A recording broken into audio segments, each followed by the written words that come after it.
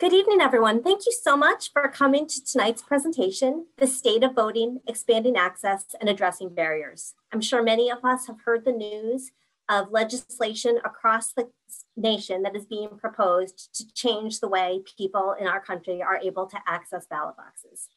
I wanted to be able to address this issue with the community by inviting two panelists to join us tonight. We are lucky enough tonight to be able to hear from Jessica Jones-Capral and Evan Horowitz. Jessica Jones-Capral is the Policy and Legislative Affairs Senior Manager at the League of Women Voters, United States, where she works to deliver the League's message around federal advocacy priorities through lobbying and the development of advocacy strategies. Jessica is an expert on League policy positions and works to implement grassroots strategies in coordination with League members and organizational partners around the country. When not working to defend democracy and empower voters, she can be found in Washington, D.C. with her husband, their 5-month-old son, and their dog, Lily. Jessica, thank you so much for joining us tonight.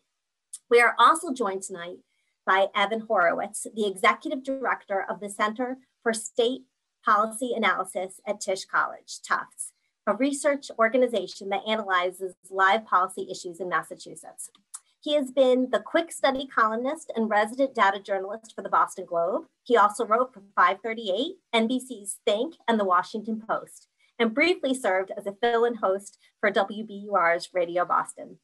In the bygone past, Evan was a professor of English literature with stints at Stanford, Harvard, Brandeis, Princeton, and the University of North Texas.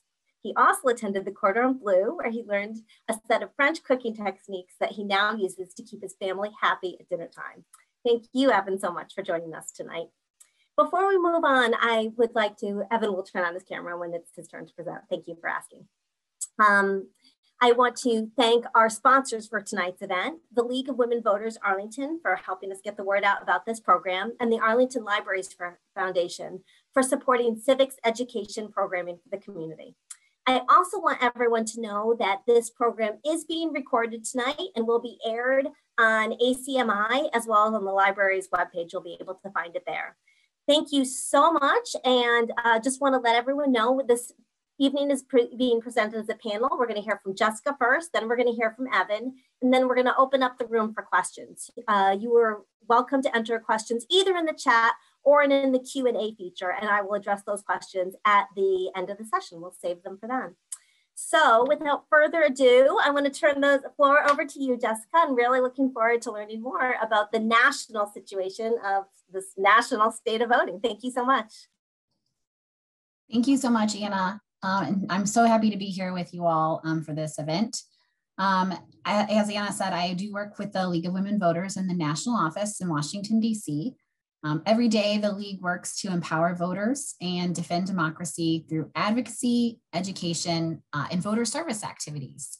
Through our leagues in all 50 states and in DC, and in over 700 communities across the country, we protect and educate millions of people every election cycle to ensure that they can participate at the ballot box.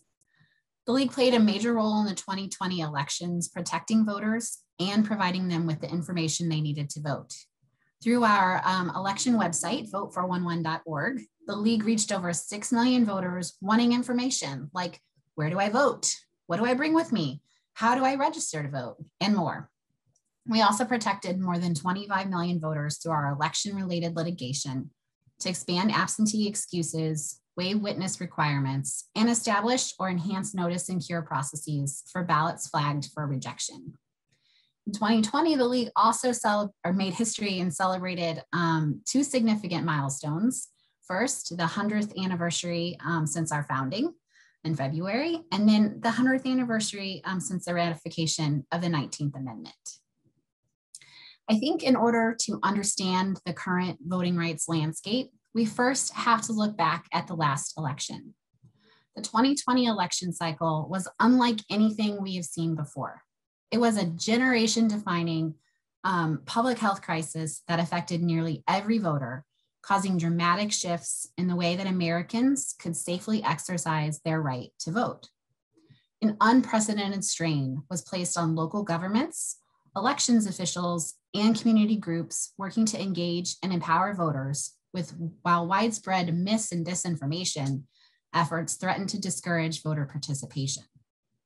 Some officials used their positions of power to limit, not expand, voters' access, leading to voter suppression in multiple states. Slowdowns and service limitations of the U.S. Postal Service also caused ballot delivery delays to voters and then back to elections offices. States modified elections requirements and rules for casting absentee ballots.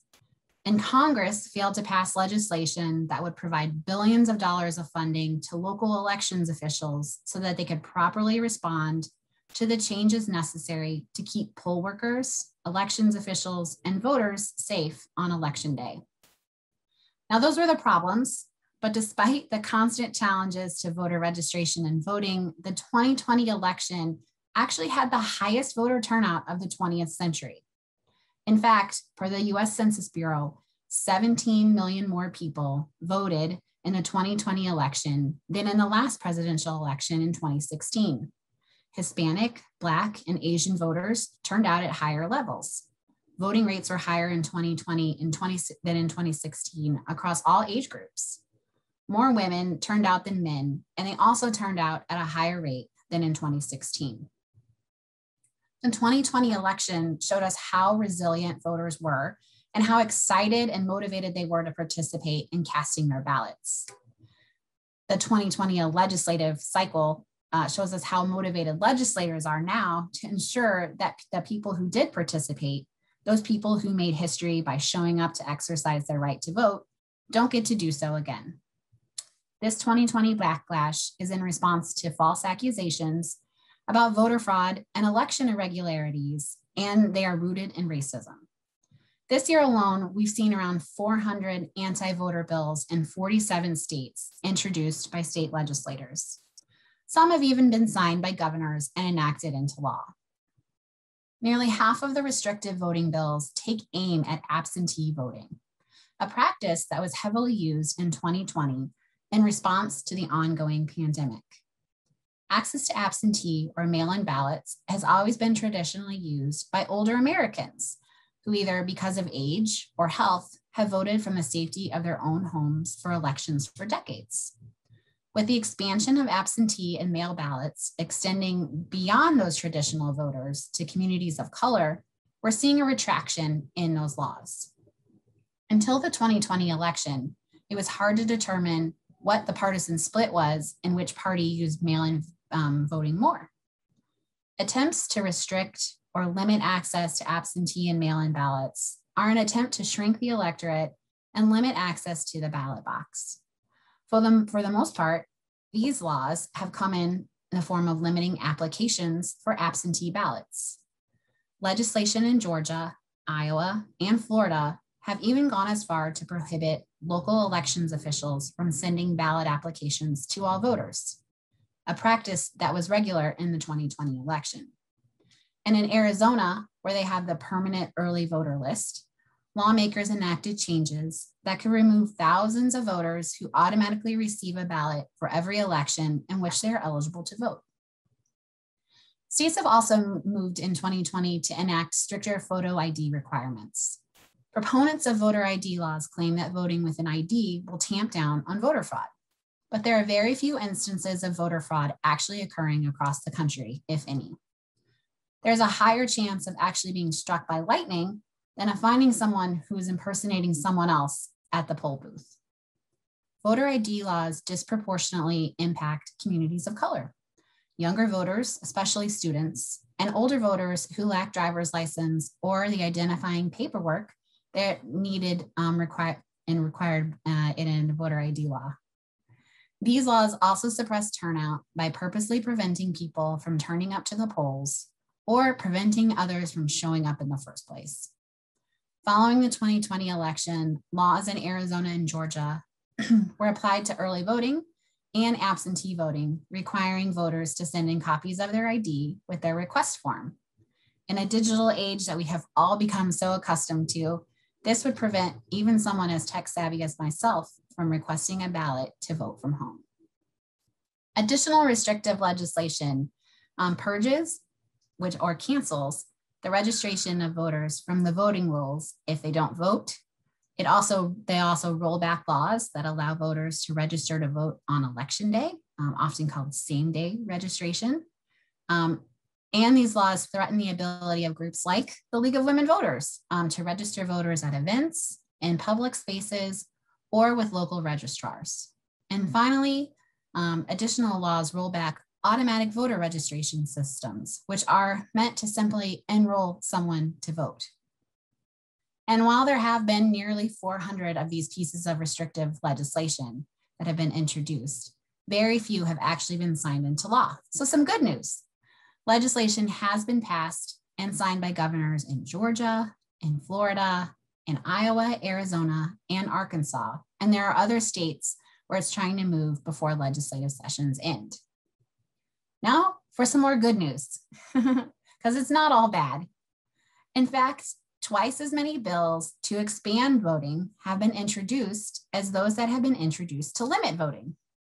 And 9 of those bills have been signed into law. So more expanded voting laws have been enacted than restrictive. And I don't want to dip into work that Evan will talk about, but one of those expansive voting bills was passed here in Massachusetts. States leading the way with the greatest number of expansive voting bills include New York, Maryland, Connecticut, Rhode Island, and New Jersey. Bills in 6 states would extend or create no excuse absentee voting, making reforms in these states that were enacted during the COVID-19 pandemic permanent. Bills in 11 states would require that voters be notified of and given an opportunity to cure absentee ballot defects, in some cases, even after Election Day. Bills in 7 states would create or expand access to permanent absentee voting lists, like the one I mentioned in Arizona previously. And voters on these lists would automatically receive an absentee ballot for every election without having to reapply at every election. Bills in 15 states would expand voter registration opportunities, including by offering online voter registration and providing same day or an election day registration, providing for pre-registration of 16-year-olds and extending voter registration deadlines, and finally, establishing and expanding automatic voter registration.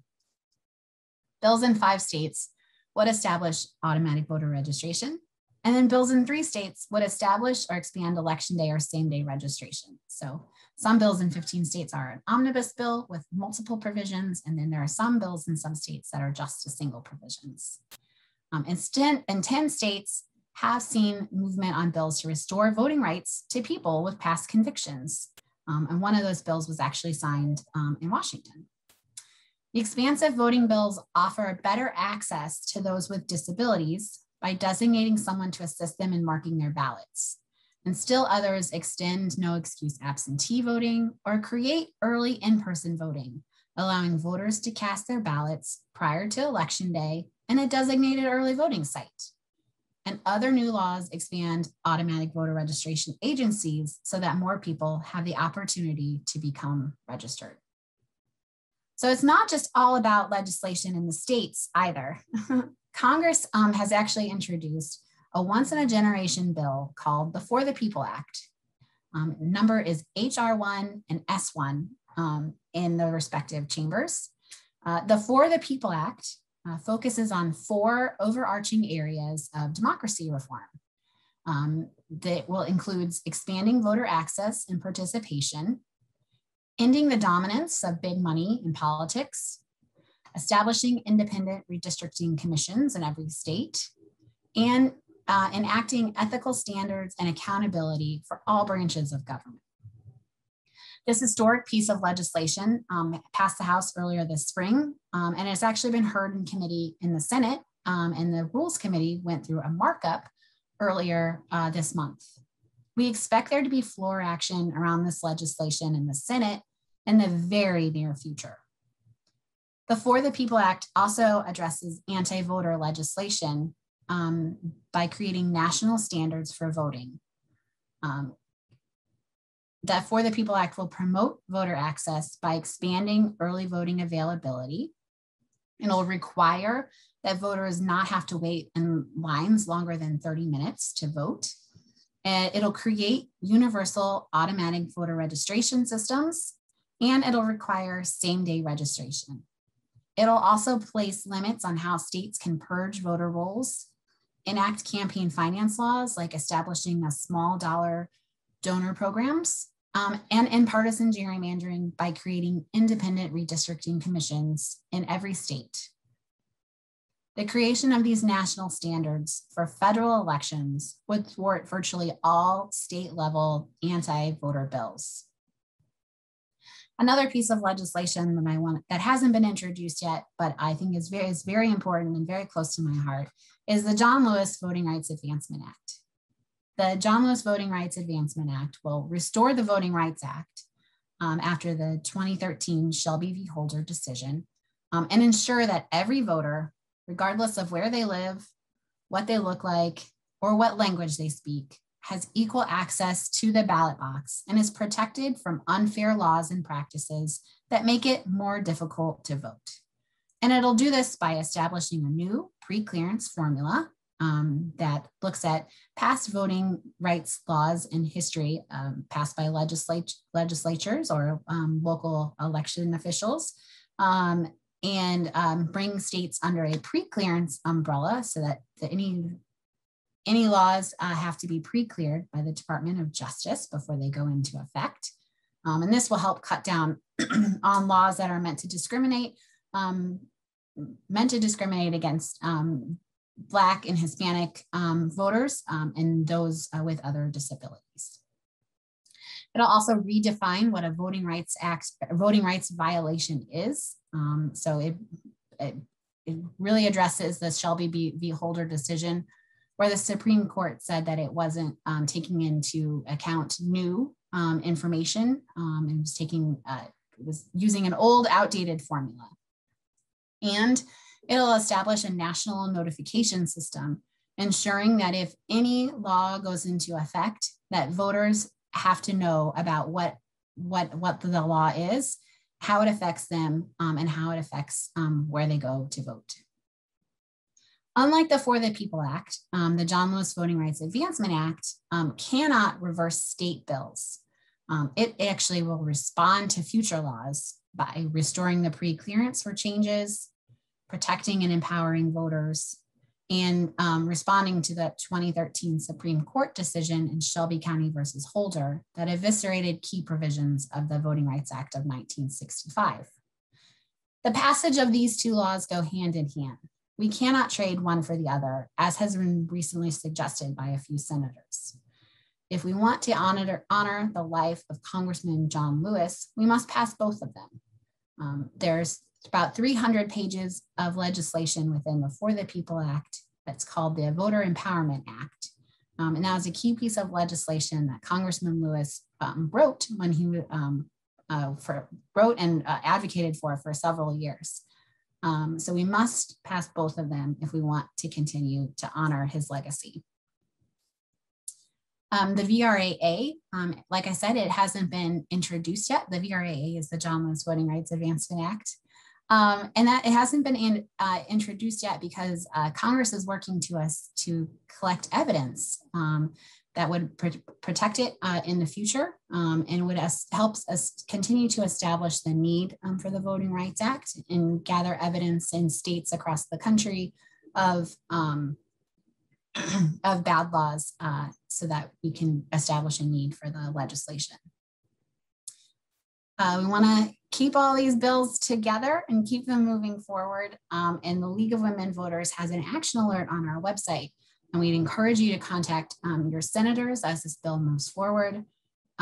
Even if you think that your senators are supportive of it or they have already signed on as co-sponsors, and I can tell you that both of yours have, it's very important to continue to support them in their co-sponsorship of this legislation.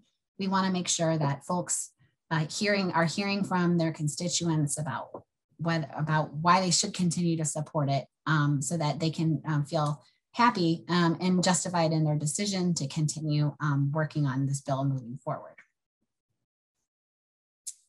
And finally, it's not exactly voting rights related, but there's another piece of legislation connected to DC statehood. Establishing DC statehood would ensure that democracy is applied to everyone across the country. For the 700,000 people in DC, we do not have voting rights in Congress.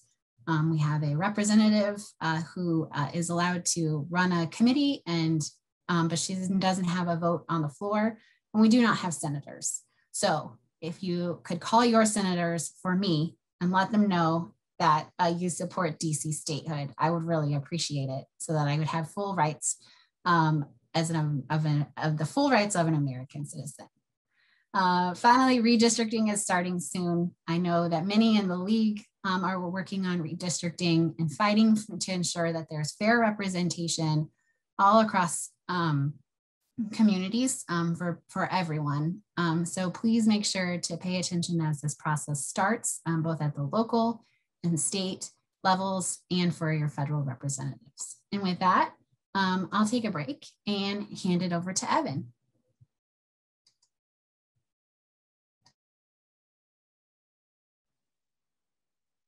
Thanks, Jessica. It's so interesting to hear about things going on around the country. I'm so focused on events here in Massachusetts. My name is Evan Horowitz. I run the Center for State Policy Analysis at Tisch College, Tufts University. We do nonpartisan research on live legislative issues, policy issues in Massachusetts, including ballot questions. So that's what I'm going to be focused on. Election, voting access, voting rights, and the state of the contemporary debate here in Massachusetts. We tend to think of ourselves as a pretty progressive state. And we have a supermajority Democratic control in the legislature. But as it turns out, we're far from the cutting edge when it comes to voting practices and outcomes. I'll start with two kind of basic measures there. So think of the share of eligible folks who are registered to vote and the share, I see that some people are noting that my camera isn't working. It's on, so that's as much as I can do on my end, I think. But if anyone can feel free to jump in and give me technical advice if that's useful. Two core measures. So think of the total population of people who are eligible to vote, right? Adults. What share of them are registered to vote and what share actually vote? So Massachusetts is not at the top on either. Try turning it off and on is the message I'm seeing. So I have done this. I will do this again. This video off, video on. Someone want to send a note if that made a difference? No. I could disconnect and reconnect.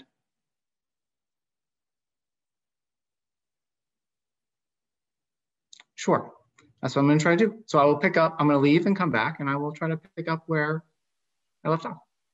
Thank you everyone so much for bearing with us. Again, I'm looking so much forward to having programming back in the community room in the Robbins at some point in the future. When we came on to test our tech before the presentation, Evan's camera was working perfectly. So let's hope he can get that working again when he turns that back on again.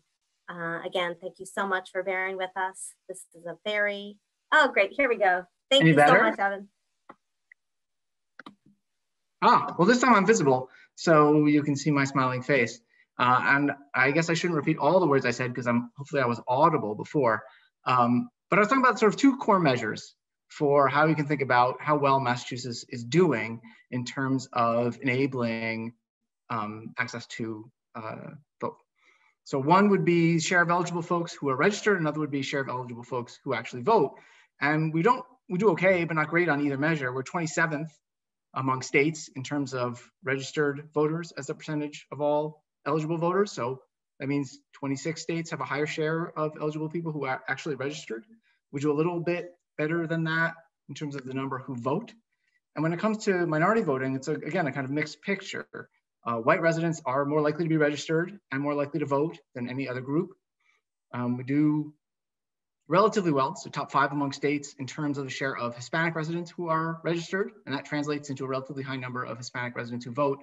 But we do worse in terms of Black voters who are registered as a percent of voters, and also Black voters who vote. In fact, we're in the bottom 10 states there. And like everyone else, we have the same basic kind of quasi-dysfunctional turnout dynamics, which is to say, older residents vote at higher rates. Turnout for presidential elections dwarfs turnout for midterms, which dwarfs turnout for off-cycle elections like Boston mayor or any primaries. And there are policy reasons for some of these things. Perhaps the best example is the lack of same-day registration or election day registration, which Jessica mentioned. This is one of the few innovations that has really been proven to boost turnout in elections. You don't have to register in advance. You show up on election day, you say, you know what, I forgot to register, but I really want to vote. And there's a mechanism to allow you to vote and have your vote counted. We don't do that. In Massachusetts, you have to register well in advance, despite years of advocacy in that direction. I still think perhaps the best way to understand the current policy dynamics around voting in Massachusetts is to look at the last 18 months, which saw 2 voting-related policy battles. One about COVID and voting from home, the other about the ballot question for ranked choice voting. So I'm going to take those one at a time, give some background, talk through the main issues in each case, which I hope will illuminate broader patterns. First, the COVID and voting from home. So when COVID hit, it quickly became clear that elections had to be rethought, and very quickly, because while it's true that lockdown started in March and April of last year, there were going to be elections well before November. We had special elections, we had municipal elections, we had primaries all through the spring and summer. And with the world in lockdown, vote from home and voting by mail seemed the obvious choice. But there's a problem. The Massachusetts state constitution imposes strict limits on absentee ballots and vote by mail. It says that there are 3 ways. I'll come back to this because this is now a contested point, but at the time it didn't seem like a contested point, it seemed like a well-established one. In any event, it says that there are 3 ways to qualify for an absentee ballot. 1, to be out of town. 2, to have a disability that keeps you from voting at your polling place. 3, to have a religious belief that prevents you from voting at your polling place. And if you can't claim one of these 3 particular exemptions, you cannot get an absentee ballot. Right? It's not a law, that's in the state constitution. So it's not enough to argue that voting from home boosts equity or is vital to an effective democracy. You've got to change the constitution. Again, we'll come back to this because that's increasingly a contested position. So at the time, the legislature thought it over and decided to simply declare that COVID created a disability for all residents, meaning everyone could claim an absentee ballot under that second excuse, having a disability that made it impossible to reach the polls. So everyone was de facto eligible to vote absentee, and that worked for last year. I assume many of you voted absentee. There was a huge increase in the number of people who voted or voted by mail. But notice it's not a permanent solution. It depends on the viability of this sort of de facto declaration that everyone has a disability due to COVID. It wasn't incredibly popular, but it's not clear it will be even available in 2022. Now, people are working on this. Advocates are pushing on 2 fronts. First, in a bill generally referred to as the Votes Act, which is principally dedicated to keeping the COVID era rules in place. A big part of that is vote by mail and the provision I just talked about, continuing viability of vote by mail, continuing acceptability of vote by mail for those who don't have one of the 3 listed excuses. But there's also more early voting, easier registration, process for mailing everyone an application, a number of other changes that were implemented last year that enhanced access to the voting booth, stuff like that. But you can see the problem right away. If the Constitution dictates 3 acceptable excuses for absentee voting, what's the excuse going to be in future once COVID fades as a kind of primary excuse? So this is the second front right now, which is building a legal case that the old understanding of the Constitution is wrong, that the idea that there are only 3 acceptable excuses is a misreading of the Constitution, and that in fact, a broader vote by mail permission is possible. As this is not a settled issue, this is probably going to end up being litigated, but it's a growing legal theory. So this is one part of it. Then there's the Secretary of State. I'll refer to him as the Secretary of State, though I think technically he's the Secretary of the Commonwealth, who has been surreptitiously, let's say, expanding absentee voting for some time, despite the constitutional provision. And I should be clear, this is not meant as a critique, it's just an explanation. So we have this parallel system of absentee voting in Massachusetts that's called early vote by mail. And it came into existence in a very strange way, which has led to some benefits, but also some trouble. When Massachusetts first introduced early voting, so this goes back 7 or 8 years, the secretary realized that it created an opportunity for a kind of quasi-absentee. So even if you can't get an absentee ballot for the regular election, unless you have one of those excuses, maybe you could get an absentee ballot for the early election. And then that excuse list didn't apply. Anybody could get an absentee ballot for the early election. But of course, the early election is really the same as the main election, so it doesn't matter. So for any election in which there was early voting, you could get a no excuse absentee ballot. And some people did. It's called early no excuse vote or early vote by mail. Now, the trouble with this is, well, you can see it's kind of a hack and kind of a workaround. It's never been challenged, so it hasn't been affirmed by the courts as constitutionally acceptable. And it's hard to publicize because too much publicity could invite a challenge. So that is ongoing, and it's not clear whether we'll keep 2 parallel systems or eliminate one of these.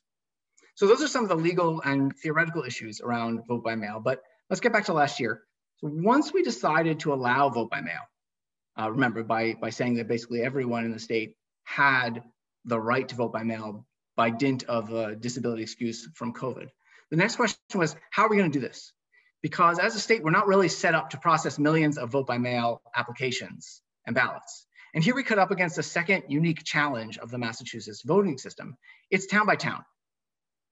In most places, most states around the country, voting's handled at the county level, right? It's counties who organize elections and handle ballot printing, things like that. But we don't have county governance in Massachusetts, or we have vestiges of county governance, but we don't have robust county governance. And they certainly don't handle election challenges. Individual cities and towns have to get ballots printed, handle applications. Remember, the ballots can vary town by town. And they have to handle applications. And that's totally infeasible in a year when you are trying to manage millions of remote ballots, vote by mail ballots. We needed a lot more centralization, which in practice needed to be organized by the Secretary of State's office. But keep in mind that the Secretary of State is an elected official, not an appointed one, right? We vote for the Secretary of State in Massachusetts. So the governor can't say, do this, run the election this way. As the governor, I think we have to do it this way. The Secretary has his own purview and has strong feelings about how to handle remote balloting, which resulted in a second fight over whether to send ballots to all eligible residents, right? If you think of it this way, once the state said, you know what, everybody can vote from home. Everybody has that right this year because COVID creates this universal disability exception. Well, does that mean everybody has to go and apply to vote, or how do they get a ballot? So one possibility would be, well, we just get the ballots and we send everybody a ballot. Send everybody a ballot right to their house, right to their home. We have addresses for the voting rolls, and let them fill them out and send them in. And this, the secretary didn't like this idea. He's not the only one. There are lots of people who are concerned that this created opportunities for fraud. You have a lot of ballots out in the wild.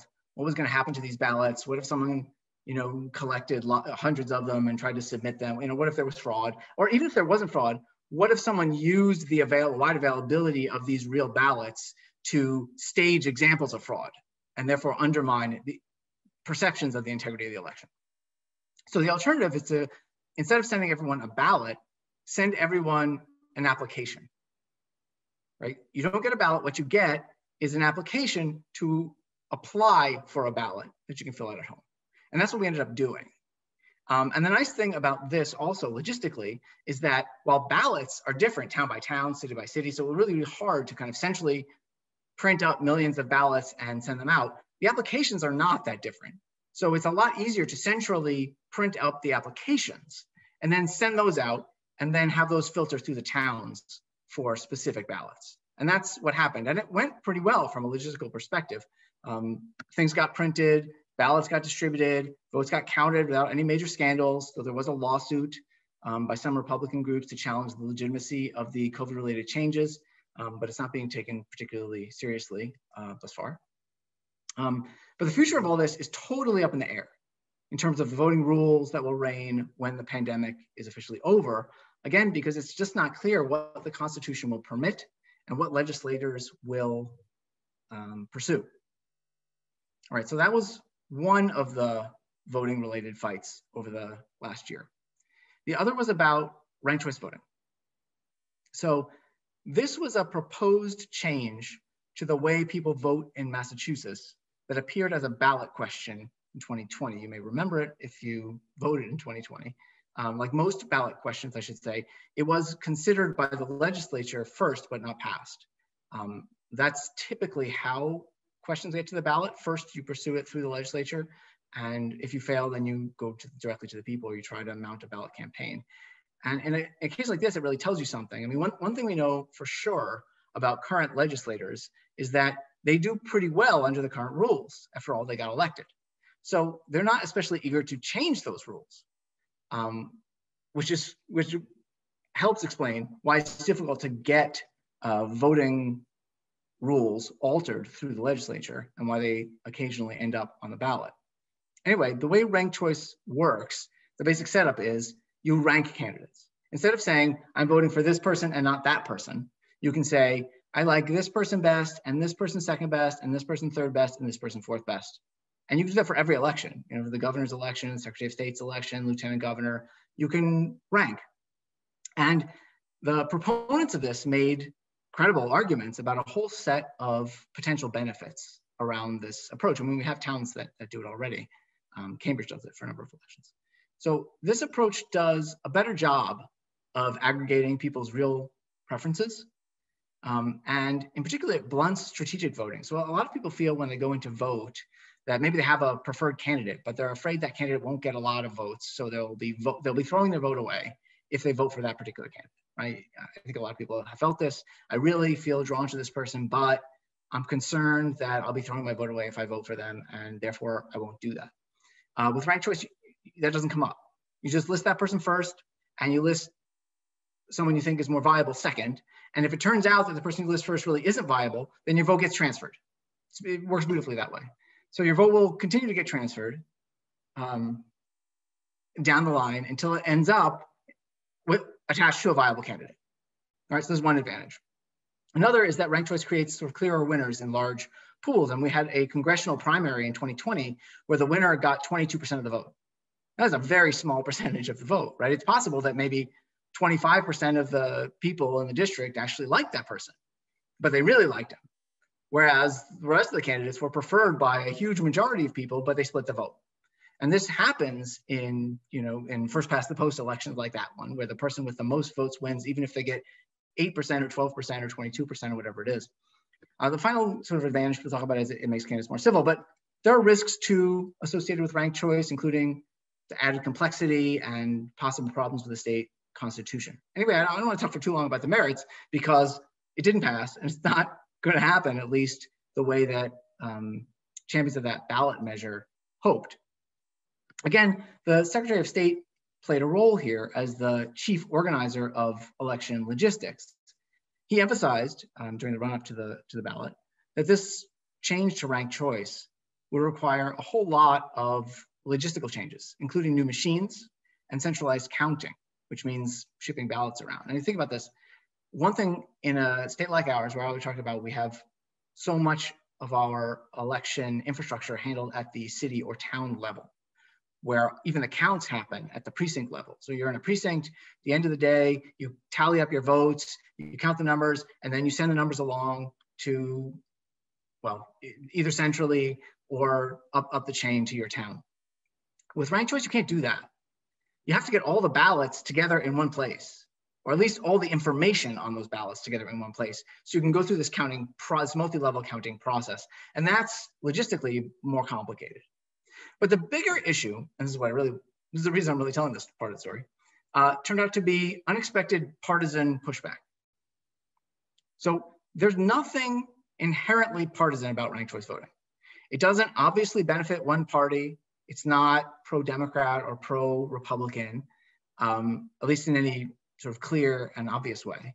And yet opposition to the ballot question split almost entirely along partisan lines. And the ultimate vote for ranked choice looked like the presidential vote. I mean, I'm not going to show you a map, but if you look at a map of the results from that question, from question 2, it was question 2 on the ballot last year, you'll see that the tally, the geographic layout of the tally, looked very much like the standard Democratic Republican split around the state. More Republican areas voted against it, more Democrat areas voted for it, and more moderate areas broke against it, which is why it ultimately went down. That is weird though, because it doesn't seem to be a partisan issue. And it's not inevitable either. The other ballot question, question 1, which was right to repair, didn't look like that. The vote tally didn't have that geographic shape, right? It didn't turn into a partisan issue. So not everything turns into a partisan issue, but election-related things seem to, right? Ranked choice voting, which is usually imagined as a wonky, technocratic reform, got painted and understood as a progressive reform. And once that happened, it lost support from conservatives and from moderates. So let me see if I can sum up the takeaway from these 2 stories. So 5 points, 5-point takeaways. First, the future of Massachusetts voting is totally up in the air in terms of whether people will be able to vote by mail. And that is both a political fight and a legal fight that is ongoing. 2, the Secretary of State has a lot of authority over election-related policy in Massachusetts. 3, the fact that Massachusetts elections are run by our 351 cities and towns makes it harder to coordinate and implement changes. 4, everything is partisan, even if it doesn't seem that way at first. 5, finally, I'll note this actually isn't a takeaway from the 2 stories, but it's something that I couldn't fit in otherwise and really wanted to say, which is that Massachusetts is sitting on a pot of about 40 million free federal dollars for election infrastructure upgrades, which we haven't used. And when I say haven't used, I don't mean like we haven't used in a couple of months, even though we've had access to it. I mean, haven't used in 20 years, even though we've had access to it. This was money that the state got access to in the early 2000s as part of the Help America Vote Act. And most every other state has already spent either all or the majority of their share. Massachusetts has not. We have a huge amount of money which could be dedicated to meaningful election-related infrastructure changes that could improve access. And yeah, just to say, it's sitting there waiting for the right plan. So I think I will stop there, and I guess we'll go to questions. Yeah, we are going to go to some questions. And again, I invite you to enter questions either in the chat or the Q&A. Either one will work for us fine. Before we start to see some questions from the audience, first of all, thank both of you so much. I definitely learned a lot. My first question is kind of a question for both of you. One of the things that I think that I really have seen a lot in the past few years is how different voting is in both different towns in Massachusetts and across the country. And I'm interested to hear a little bit more about ways, and both of you addressed this a little bit, Jessica, when you were talking about standards in voting, national standards in voting. And Evan, you too kind of addressed this when you were talking about how different towns, our voting is based in our towns. And I was wondering if you could kind of address that issue. How do we, aside from national legislation to bring standards, what do we do so that somebody in Georgia doesn't stand in the line that lasts for 10 hours? I live in a district, I live in Boston. I vote at a polling place that has very high turnout in Boston, where I do like to say Boston's favorite sport is actually not the Celtics, not the Red Sox, it's voting. And yet I've never stood in a line, never. And I'm just wondering if what else can we do to support bringing more equity to voting across the country and the state? Jessica, do you want to go first? Sure.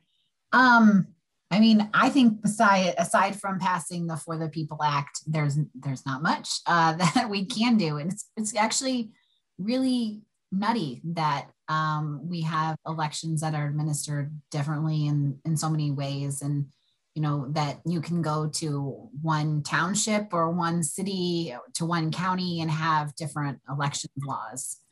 So really, I think if we want to have those things universalized, we really need bills like the For the People Act or the Voter Empowerment Act, things like the Automatic Voter Registration Act, which would establish automatic voter registration in every city and jurisdiction and state across the country. And that's, you know, I mean, it's the job of Congress to regulate federal elections, and that's the power that they have. And you know, if they lead the way on those things, then it'll get done. But you know, on the flip side of that, we often see good voting laws and good voting expansion start at the local level and gain momentum across the country.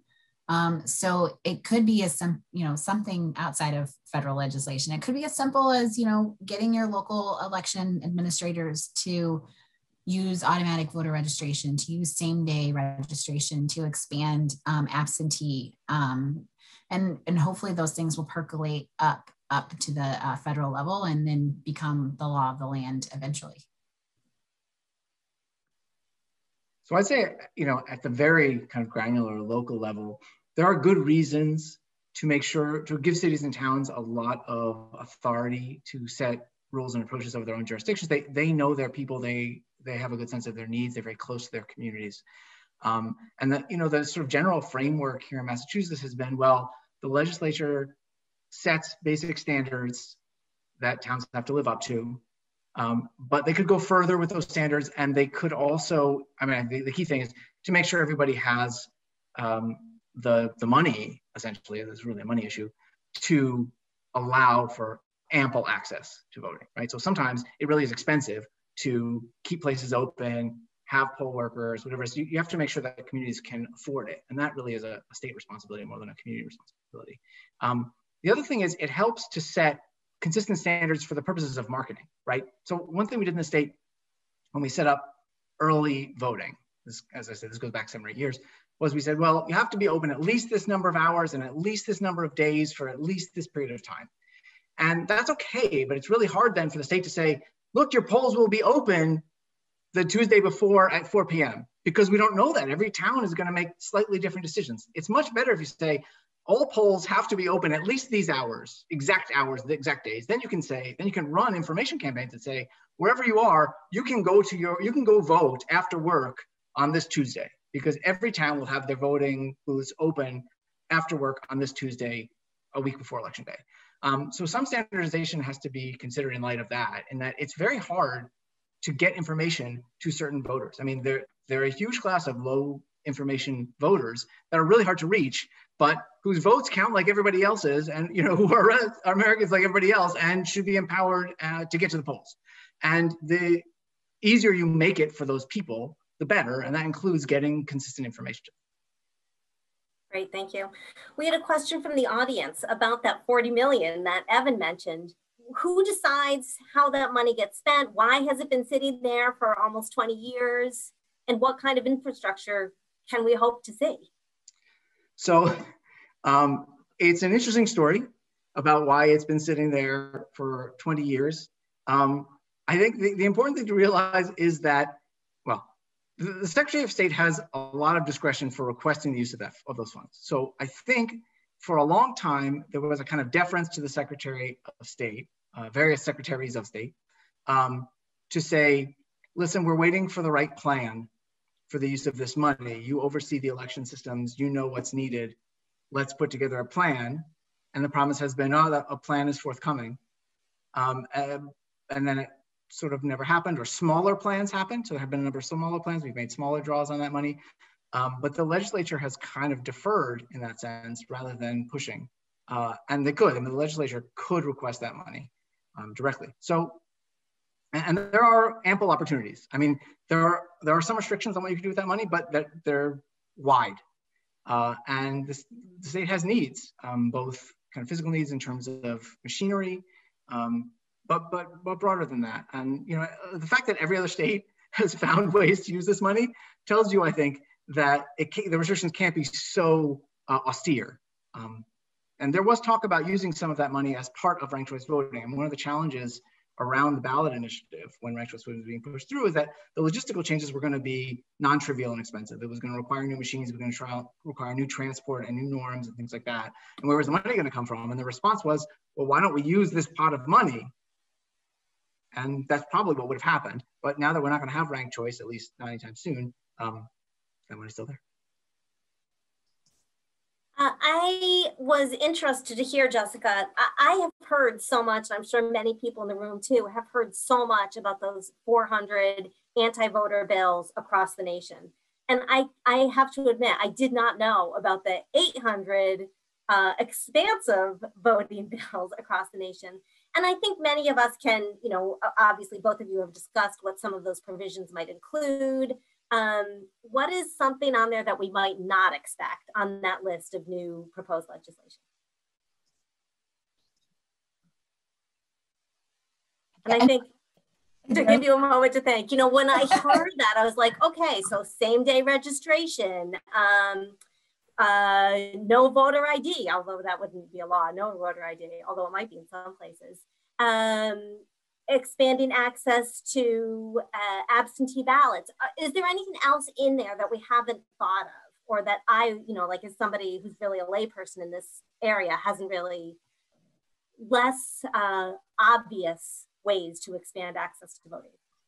Yeah, so I think one of the things, I mean, just that I was, you know, when I was doing research and brushing up on all the things going on across the country, one of the things that I was pleasantly surprised to see were some disability provisions that the state of Virginia was actually putting into effect to help voters, you know, when you are disabled and you cannot mark your own ballot, you have to, you can often signify or designate an agent, someone to mark the ballot for you.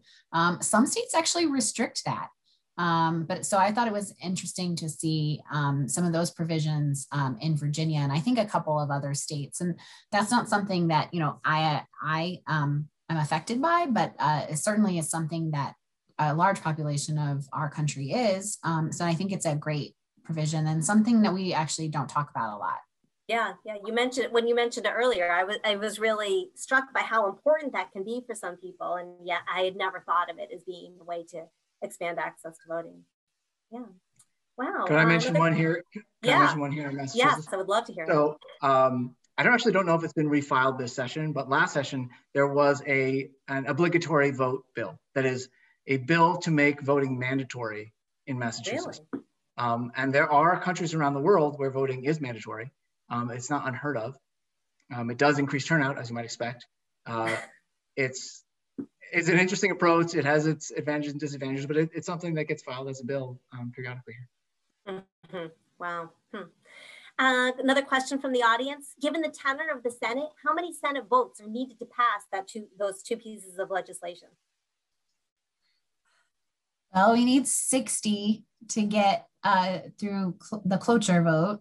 Which is to allow it to, you know, come to the floor, and then another 60 vote to in debate.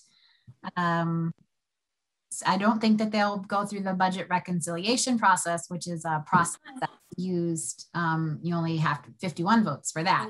So those don't really apply, but we need 60 votes. We have 51 right now if it comes down to it, but there's going to be a lot of conversation about this bill in the coming weeks and the coming months, and some tests, I think, to that filibuster rule that the Senate uses so well or not so well, depending on what you want to say. Wow. Looking to see if there are any other questions from the audience.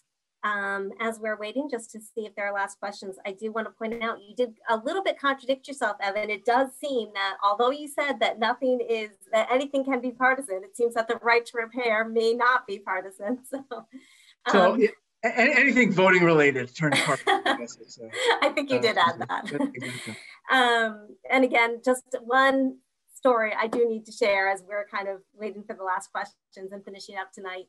I mentioned I do live in Boston, and I was able to vote in Fenway Park, and it was super fun. And I will always remember the experience of voting at Fenway. It was such an interesting way to live in 2020. In so many ways, we were so locked down. But on the other hand, I also voted in the presidential primary at Fenway Park, which was a ton of fun. And I think it was something that a lot of Bostonians will always remember. I love hearing that. I feel like people don't share enough kind of heartwarming stories about the joys of civic participation. Like, I find voting really satisfying as an experience. I've sat on jury duty. I've sat on juries now 3 times in my life. It's an amazing thing to participate, to feel your citizenship at work, as it were. And voting allows you to do that. It can be a wonderful experience. Yeah. We did have a note from a community member who I believe is also a town meeting member. Point of information, Arlington Town Meeting approved ranked choice voting for local elections a couple of weeks ago. Has to go to legislator as a home rule petition, which is another, it's again, the kind of, not so much the clash between towns and larger entities, but we do have to figure out how to work together. Another question about redistricting. Redistricting could be done by computer software. Is that in process? Oh, I wish that this participant here had been at our fantastic event on redistricting with the redistricting group from Tufts, which was just so interesting. What a great panel that was. Yeah, I don't know if either of you can speak to how I'll say a few things. Like, if you weren't at that, the redistricting group from Tufts is not a bunch of political scientists. It's a bunch of mathematicians. Right? They specialize in topology.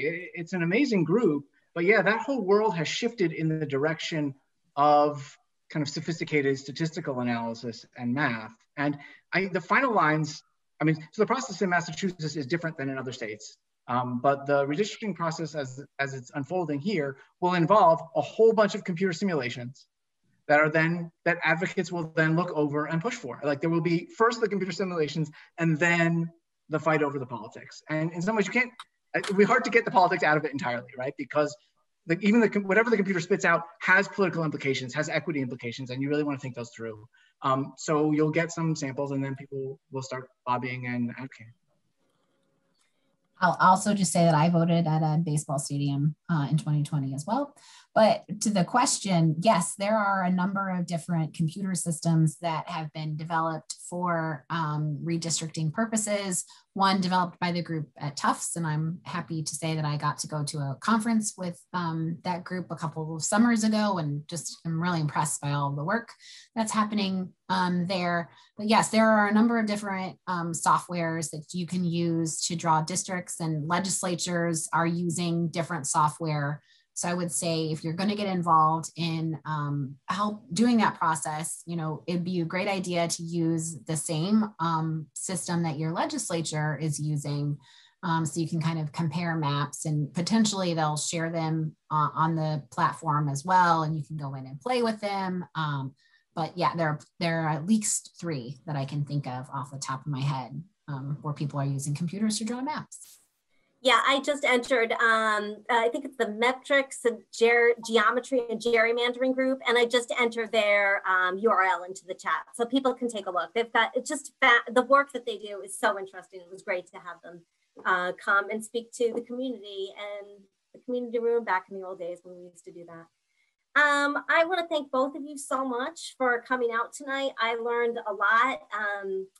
I was so glad to be able to offer to the community both kind of a national and local perspective. We kind of think of ourselves in Massachusetts as being a little bit separate from so many issues, because we lean predominantly so far to the Democratic side, but it was fantastic to have both of you speak to these issues.